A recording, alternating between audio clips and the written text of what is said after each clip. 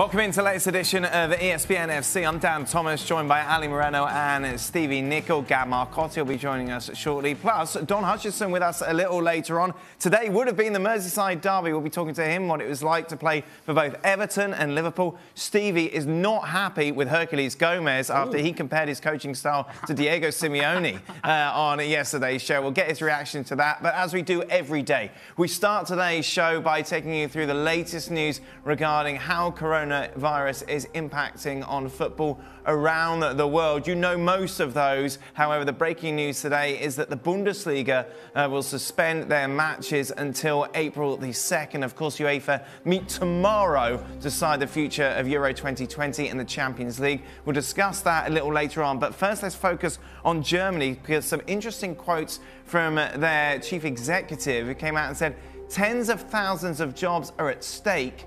We've reached a point where Bundesliga has to admit, yes, we are manufacturing a product, and if we no longer manufacture it, then we cease to exist.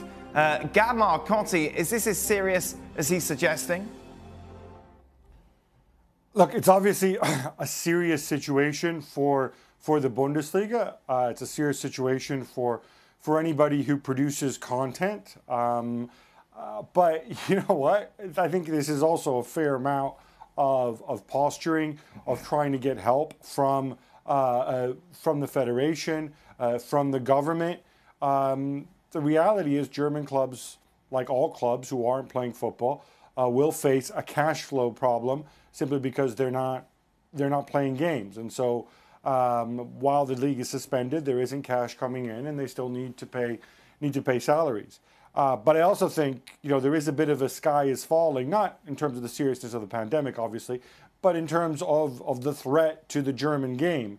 A lot of this is predicated when they make their projections on the fact that television companies aren't going to pay up because they're not showing games. Well, that remains to be seen. That's one for the lawyers. A lot of leagues also have insurance tied with these contracts. We are talking about an act of God. We are talking about force majeure here.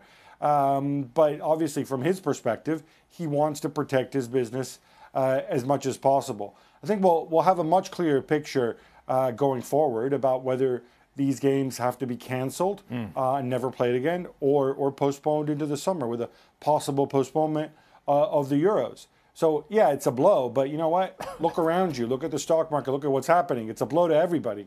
That leads us into the next question, which is looking ahead to that meeting tomorrow, of course, Gab. What are we expecting to learn after it concludes? I think there's no question that there's a strong impetus towards moving Euro 2020. I think it's what the majority of the stakeholders want. I can't imagine really all but a handful of people being against the principle. People want to be able to wrap up their leagues, and they figure they've really got no shot if they have to wrap everything up by the end of May. But if you have until June 30th, you may have a chance. UEFA as well want to be able to wrap up the Champions League in some shape or form. Now, we have no idea if the epidemic is going to allow us to do that.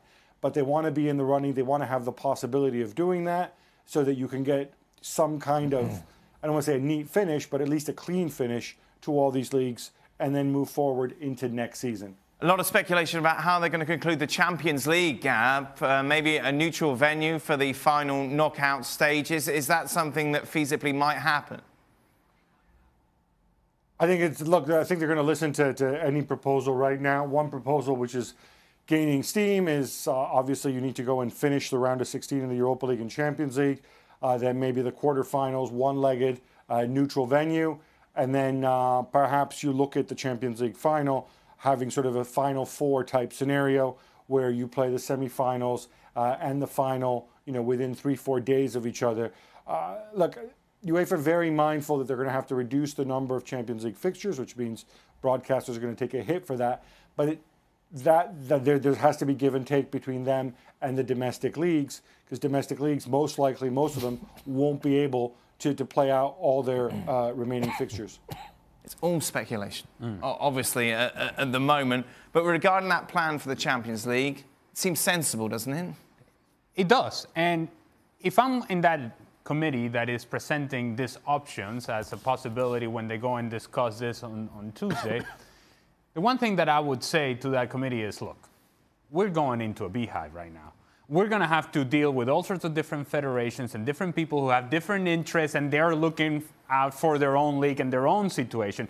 And yet we have to find a solution that we can all live with. And so it doesn't have to be a perfect solution, because there are no perfect solutions in this problem. Yeah. You have to find the one solution that you think is the least bad. Of all the bad possibilities, which one is the least bad? Which one is the one that we can all live with? Which one is the one that is a give and take, but we can find a middle point, a middle ground where everybody can say, you know what, let's go after that. Something like that Final Four that you just mentioned, it is feasible, it is realistic, and it is indeed something that people can get excited about, something that we haven't seen before. Maybe we're making a positive out of a negative. Maybe we're trying to get the best solution that we can with the circumstances available, and I do think it's reasonable. There has to be some give and take, obviously. Yes, and I think what you'll find, and certainly everybody on the committee of UEFA and all the other boards, you'll find out all the people who are interested in the big picture and all the ones that are just looking out for themselves. That will become abundantly clear. And hopefully the good guys outweigh the bad guys, and they do use common sense, and they do come to an agreement that is for the best for everybody, not just for certain teams. Because that's pretty much what's happened in European football for years. It always seems to be the big names and the big teams either get away with things. You talk about right now with Manchester City, we all think that they're going to get away with this because they have the money and because of the size of the club. This will pull everybody together, no question. Don Hutchison is with us as well. Don, does this resolution for you make sense? Yeah, I think so. I think the noises in the UK on the radio stations that think that's going to happen tomorrow, they're saying that everything is on the table. So that's including suspending the season, finishing it late. They're sort of saying, look, we're going to have a conversation, and everything is on the table, if you like. So we're going to have the conversation and see how we fix this. I agree with the chaps. I think, in my view, I think the season has to be finished. I don't think you could call the season off now and anoint Liverpool champions. It wouldn't seem right. Likewise with the teams at the bottom of the league, likewise with the teams throughout the divisions. I just don't think that sits right. I think somehow we've got to finish the leagues. And if that means we lose the Euros, then so be it, really. Disappointing, but it has to be done because it's a very sensitive issue. Go on, Gab. I just want to make clear, UEFA aren't at any point going to tell leagues how they're going to finish and what finish a league means. There's people here in England, including Greg Dyke, the head of the FAs, who says that you have to finish the league and you have to play out every single fixture, and that might take us through to August, but so be it. I think that's an absolutely demented idea, but you know what? UEFA aren't going to get into that. UEFA are simply going to tell leagues, listen, by June 30th, you need to have everything wrapped up. If you want to play in next season's Champions League or Europa League, July 1st or July 2nd or whenever it is, you have to give us who's playing in the Champions League, who's playing in the Europa League, and that's it. The rest of it, you can go and finish your league in 2029 for all we care. We're not going to get involved with that. People in England want to keep playing until Kingdom Come, as Wayne Rooney has suggested. They're free to do that. If people elsewhere want to have either some kind of mini league or playoff to wrap up the league, or they can fit all their fixtures in, then they're free to go and do that. But I think the message that has to come from European football is that as far as next season's Champions League is concerned, we move on, and that means early July, you have to submit your names. Pick them any which way you want. Pick them out of a hat if you like. But don't give us this, well, our league doesn't finish until August nonsense. If you want your league to keep going till August, that's fine. We're not going to be involved in that. You give us the names July 1st if you want to play. But then you could have a genuine power struggle, can you, Gab? For example, if the Premier League Go on. There's no power struggle. Honestly, this isn't something that anybody can entertain. Nobody in the world is thinking about playing leagues until August, apart from people like Greg Dyke and his ilk here in England, because there are different climatic conditions. There's different situations throughout Europe. But if they want to, Gab, they can, can't they? For example, the Premier League will be like, wait a minute, we pay these players, and if we want them to play up until August, then that's the way it's going to be. Then then they're absolutely free to do that. The only thing that they need to do, though, is if they also want these guys who they pay to play in the Champions League and get a slice of that pie, then July 1st or July 2nd, and in any case... The week before that cup final for the league, and of course that FA Cup final ended up pipping them as well, so... That was the 3-1 I was saying before, wasn't it? That's the rush goal that hits the camera in the back and knocks it over. Yeah, it's absolutely perfect. Now, what's interesting about this that most people won't know is what happened after the game. Well, it's kind of a typical situation where people who are not football people make decisions. And the politicians in Liverpool decided that regardless of what happened, both sides would travel back together and would go on the parade in Liverpool together. So, yeah. So both teams got mixed up with the players and the wives. Right. You know, half our team was on one plane, half ours was on the wrist plane. The same with them. So, of course, we're still hungover from the night before after winning. Yeah. And they're, of course, you got to scrape them off the floor. But then we get back to Liverpool Airport. We get on a bus to go to the parade, and we've got the league and we've got the FA Cup. The second bus, which is about 40 yards behind us, is the Everton players with, their heads down, and they have to go through 500,000 people in Liverpool, split all between Liverpool fans and Everton fans, and they had to go all the way through Liverpool. Wow. And of course, we're like this. Hey! Trophies and everything. They were all like that. Yeah, how's it going? How intense is the rivalry, Stevie? How would you describe it? Do you know what? The Merseyside rivalry it's like a family at war, is what it is, for a period of time. It's like two brothers or a brother and sister having an argument, and then eventually it's like back to normal. Right. That's what it is. Yeah. It's not the vitriol and the hatred of a Liverpool Man United. Yes, there's that desire to win, but it's like a family thing. There's no hatred in it whatsoever. And it's not like a Celtic Rangers rivalry. No. You haven't got the political, the religious edge to it either.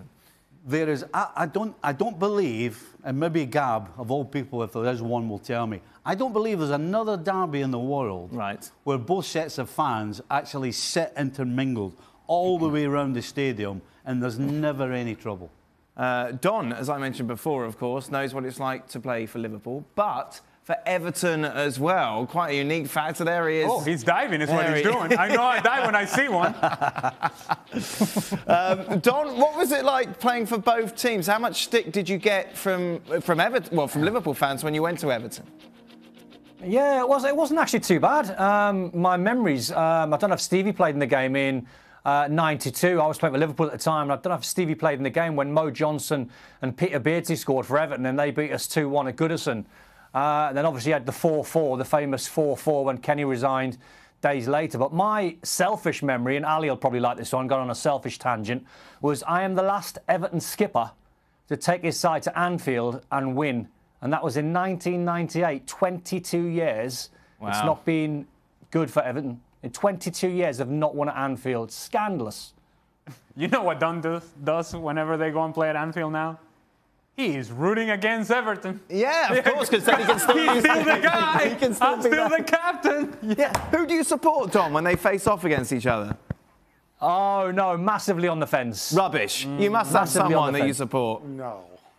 If you had to push me, and I really had to lean towards one, it would be Everton, because I captained Everton. So I've got a real... I love my time at Liverpool.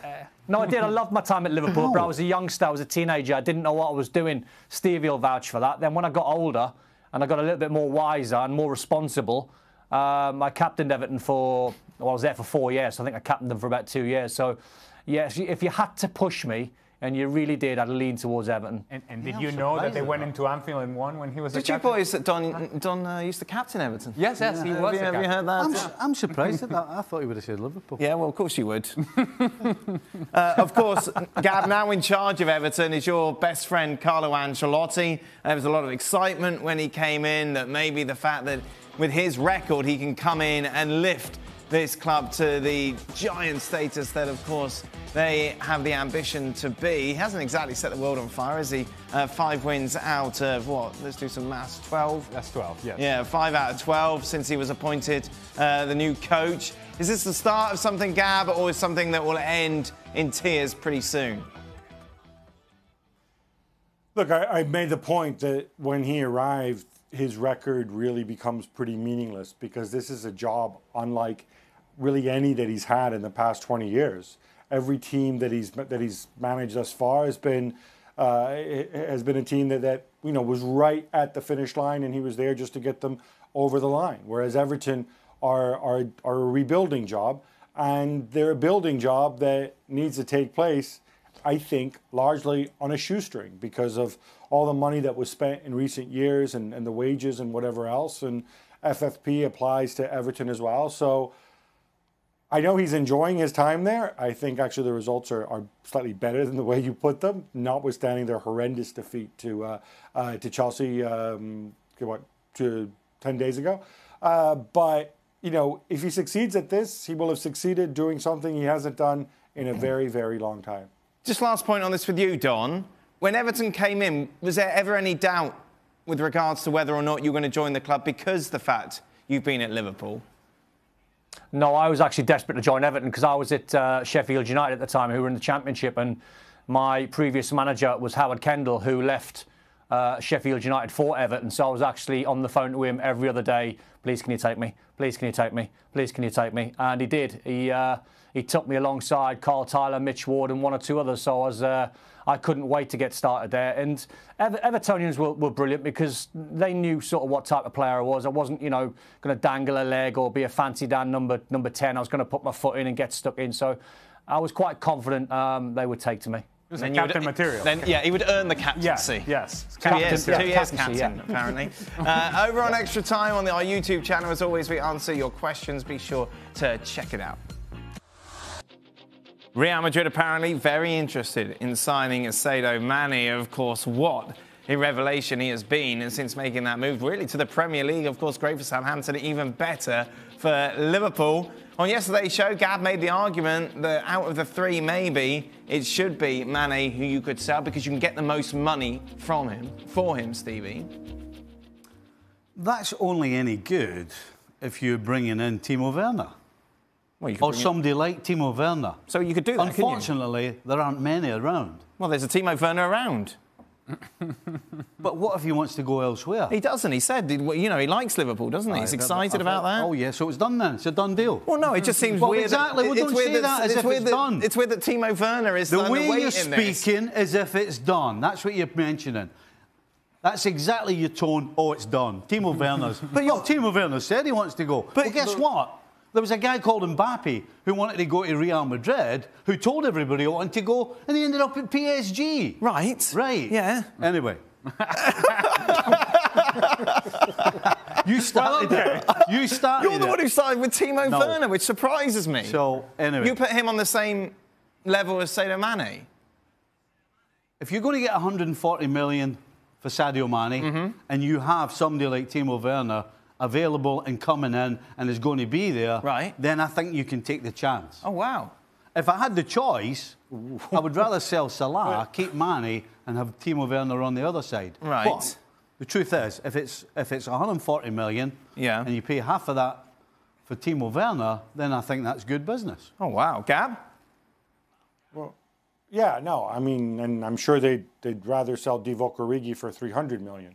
But I think the reality is I don't think you're getting 140 million for Salah. And to be clear, I'm not saying that Liverpool have to sell or whatever. I'm just saying that of the three, and the question originally was in the context of Real Madrid, Sadio Mane is looked at as the surest thing, I think, by clubs on the continent. The guy who's easiest to drop into a team without you having to go and adjust the team to the way he plays. I think beyond that, we're in agreement.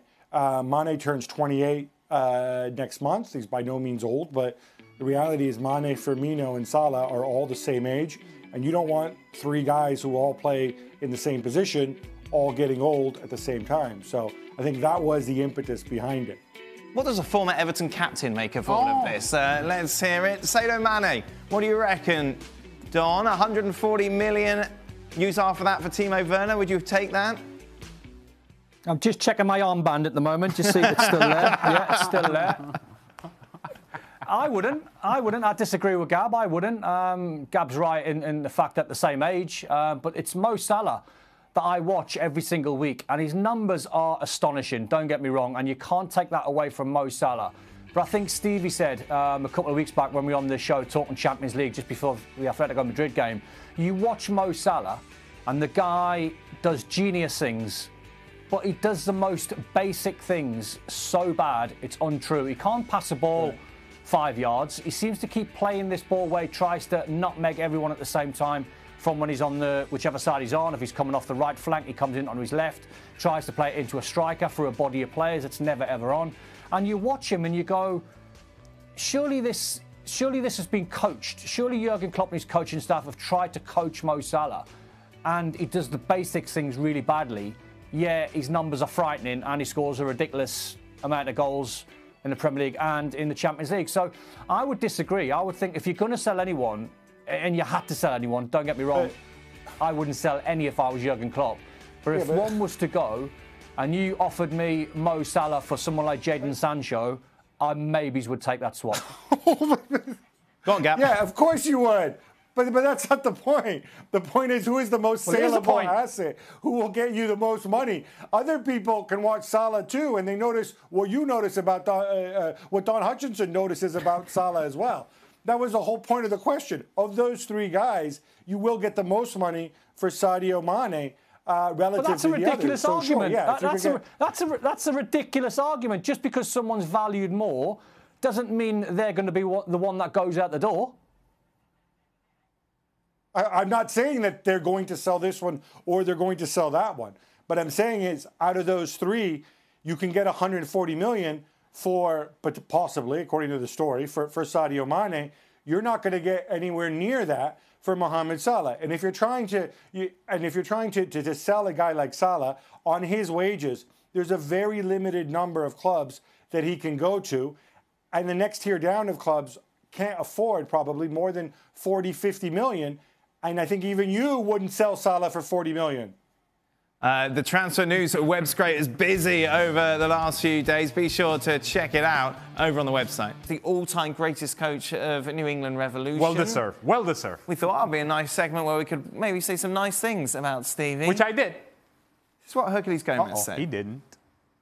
There's only one Stevie Nicol. Alejandro could attest to this. You played against those New England teams, and maybe necessarily didn't have the best team in sort of where it's a very beautiful style of play, but they were the most difficult teams to play against. Every player knew what that team was about. They knew who they were playing for. They had that Stevie Nicol DNA to them. The most difficult teams you would ever play would be those Stevie Nicol teams for sure. Sounds a bit Simeone-esque, Stevie. Well, that was what you said.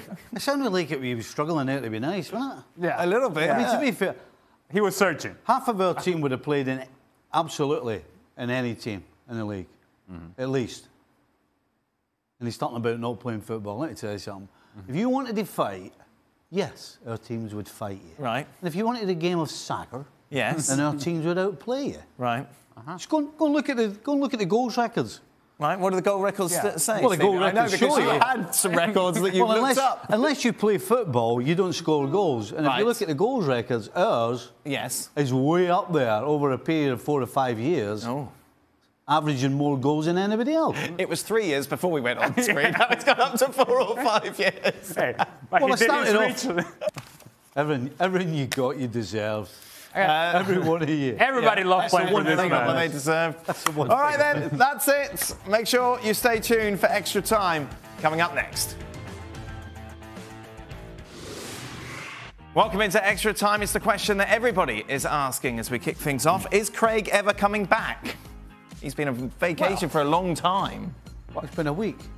No, it's been longer than a week. What day's today? Today's Monday. Hey, Right. time flies when you're having fun. So it's been 10 days. Time flies. That's quite a I'll tell you long what, time. he was away for 5 weeks last year, so All right. this is a piece of cake. But you play golf with him, he's still alive, he's still good, still happy. swinging. Yeah, happiest man alive on a golf course. Of course. What would it be like when he comes back here? Not very happy. No. If league seasons are to resume at a later date, how long do teams need for training before they're ready for matches? Well, clearly you can't do a normal pre-season. Sure. But again, what you'd have to realise is that everybody's going to be in the same boat. Okay. So no team is going to be fitter or quicker or stronger than anybody else, because whatever time period it is, they'll all have the same time. And I imagine the players are still working out. It's still... Yeah, but it's a different fitness altogether. Well, Right. But you're going to be pressed for time. So you can't be like, hey, let's take a couple of weeks to get ready. No, I think once they decide we're going to go, and then the players will be expected to be in some sort of fitness enough for them to put together a performance on 90 minutes on the weekend. Go on, Gab. No, it's a good point you make about the players working out. There's been a whole gaggle of videos of players filming themselves working out at home. I think what not everybody realizes is that certainly as far as players in parts of Spain are concerned and players in Italy, these people are confined to their homes. So it's not like some people have home gyms and whatever else. Other people do not. And so they've had to either bring in exercise equipment where they can. But, you know, it is very, very up and down and very different what people can actually do on their own. Some people have swimming pools, others do not. For Ali, is anything ever less than 100%? I'd love to hear a 76% a penalty. Well, a penalty is either a penalty or not a penalty. Yeah. So it's either 0% or 100%. Sure. However, for who's this person? Tim. For Tim. Just for you, Tim. Yeah. Just because we're in a tough situation nowadays, and I just want to lift your spirits. 76%. Just for you, Tim. Doesn't have the same ring about it. No, it doesn't, but I do what I can. I do it for the people. Gab, all right? I don't know if is it Gab or Don making. I think it might be Don making strange. Maybe Don just looked at. It was me. Oh, No, it's Gab. look, I appreciate Ali's effort at solidarity, but 76%, Ali, it just really doesn't sound right. I think you should just stick to what you've been doing all along with the 100%, because I'm not feels more selfish, genuine. Gab. I'm here for the people. I'm here to lift spirits, and this is what That's team true. needed today. That's what I'm doing. That's what Particularly team these tough times. And when I heard those strange noises, I thought Don may have looked at himself in a mirror and thought, oh, I've completely forgot I was on TV today. Oh, he'd lost his captain's armband. That's what it was. Oh, Don, why are you dressed like that? It's freezing over here, and I'm taking measures. I don't want to be cold, so I've got layers on. So Can you put layers underneath a shirt and a nice smart. jacket? Well, I've got a jumper on. I've got a couple of t-shirts on. I'm warm. I'm casual. Oh, you are casual. You are casual. Right then. I've got the armband on underneath. I've got the Favorite Everton shirt on underneath. favorite football movie. Oh. ID is really good. If you haven't seen ID, it's not really a football movie. It's about hooliganism in the 80s. What do you mean? No, that's a football movie. No, you know what? All right. Well, obviously the greatest football movie is Escape to Victory, which ended up in a draw. But don't ruin it for people who haven't seen it. Stevie might know this. True, or possibly Don, since he's also Scottish. Isn't there some famous Scottish film where there's like an iconic film from the 70s with a girl footballer or something? Yeah, Gregory's Girl. Gregory's Girl. What's the premise of Gregory's Girl, Don? Gregory's Girl is a girl who's a very talented footballer, but obviously in Scotland and back in, I think, the 70s, they were just boys' team only, but she was sort of forced to sort of tie her hair up and look more like a boy so she could play for the team, and she was like amazing. But it's like a funny film. It's quite iconic. Like, I don't know if you guys have seen Kes. Kes is an iconic football film. There you go. Kes is fantastic. That's not a football movie. Brilliant. Well, but one of the best parts, and arguably the best part, has to do with the school playground playing football. It is absolutely fantastic. When the teacher gets a penalty, and he's got the whistle, he blows himself for a penalty, and he misses the penalty. And he blames the keeper for moving, so he takes it again, and obviously slots it in the bottom corner. I'm ruin that for us as well now. Spoiler alerts all over the place. You really would laugh. Yeah. Well, if you've not seen Kes, it should be spoiled. You should have seen Kes. Well, I have not seen it, but now it's at the top of my list. I am surprised, however, that Gab did not say kicking and screaming, where the whole premise of the movie is that the kids that are running the team are the Italians. Oh, I haven't heard of that movie. What do you mean? It's with Will Ferrell? I have not seen that. No. You should see it. Pass it to the Italians. Yes. Oh. Yes. They're the This is an ringers in the education team. for all of us. Oh. Well, you should. Ali, what's the chances of you watching Cares? About 76%? 76%. I don't think Ali wouldn't understand the way they talk there in that broad Well, he's Yorkshire worked with you for accent. 8 years. I'm sure he Oh, understands. Yorkshire, broad Yorkshire. Yorkshire's harder. Worse than Cornwall. I don't start with Cornwall. We haven't produced any movies. Yeah. Because nobody can understand it the way you speak. Right, what else was in there? Bend It Like Beckham, goals 1 and 2. Uh-huh. Oh, I'm looking at Steve You now. okay, Stevie? You don't like Listen, that? I don't like films that have football in it because Right. you can tell how false it is. It's just stupid. And I'm sorry, I just can't help myself. Yeah. I was watching... People diving out the road and all this nonsense. I was Does my head in. rewatching The Sopranos, which is brilliant. There's a horrible soccer scene in it all, where they're just faking it all. Horrible. How do you say, Stevie? To be fair, how Doesn't bad was Sylvester Stallone as a goalie? I mean, come on, give me a break. What? Well, nearly as bad as Rodney Dangerfield as the coach in Ladybugs. Aye. Gab, did you want to chip in before we move on? I think you're being pretty harsh on Stallone because He was a lot of the players who played on the German team, those are real footballers. Those were professional footballers. Those were your fellow Really? pros. And Did I mention them? He kept them out as best he could. He Did I conceded 3 mention goals, them? I think, or 4 goals. Well, He did well to keep them out. He did what he could. Shut He up. only just learned to play the game. Shut up. We need some sort of live At least, commentary over I'll this. tell you what, if you're going to play a part, at least look authentic. So if you're going to play a goalie, at least dive properly. He couldn't even dive properly. What goalie do you know He's who not dives playing- up the way and then sideways?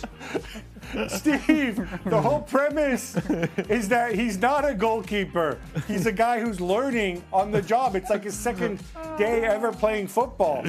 He's not going to look authentic. It's embarrassing. It's I just think you're being embarrassing. harsh on him.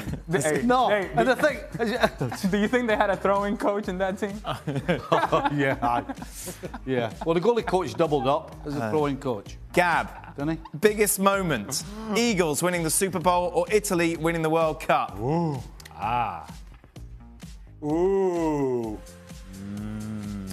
All right. I'm going to go with Italy winning the World Cup, even though, see, Italy have been world champions 4 times. The Eagles have won the NFL 4 times. So, I think that there's a nice balance there. But yeah, I'm going to go to the World Cup because you know what? It's all about the villains that you beat on your way to doing it. And the Eagles did overcome Tom Brady and the Cowboys. And the Patriots. And of course, they beat the Cowboys because they're in the same division. They play them every year. But man, Italy, the 2 World Cups that Italy won in my lifetime, we got to beat the Germans twice. Once in the final, once in the semifinal, and that's pretty special. It was Stallone in goal for Germany, was he? What are you all They're doing? close. Jens Lehmann and Stallone about the same. Yeah. Apart from watching Escape to Victory, what are you all doing to kill time in this stay-at-home period? Dan finally learning Spanish, Stevie writing a second book. By the way, I don't know, you weren't here, but I was asking Julien, right? About a French detective. I will say, yeah. Yeah. You're watching it, yes? Right? Yes.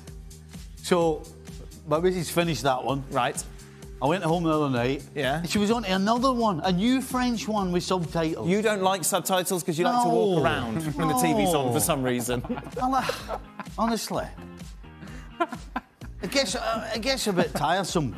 Where you're glued to the waiting and the words coming up on the screen. It's What annoying. else would you be doing? It's annoying. You're just watching TV. It's annoying. It's not annoying. It is.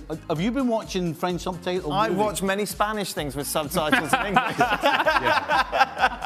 Oh, Spanish. Ooh. Don, you've got what, 3-year-old twins? So that's keeping you nicely occupied.